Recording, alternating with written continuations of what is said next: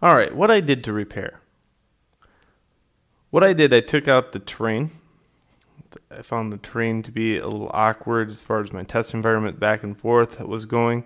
Why it might add a little bit of girth to the world, and I didn't want that.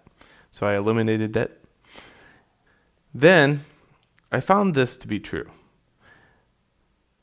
I could touch it and I go back, and that seemed to repair it. The terrain was one of the main problems. But if you look at this, it's still shaking all over the place.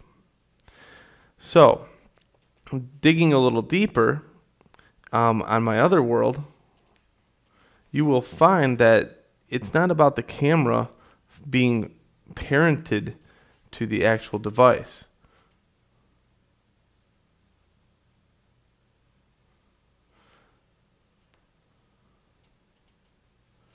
If I hit play,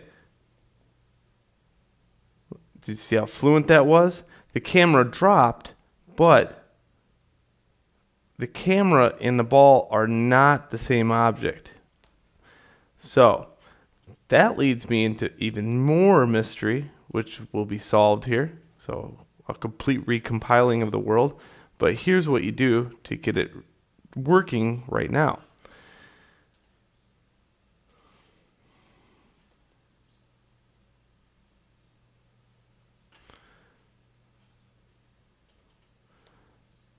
All I need to do is take my camera and drag it off.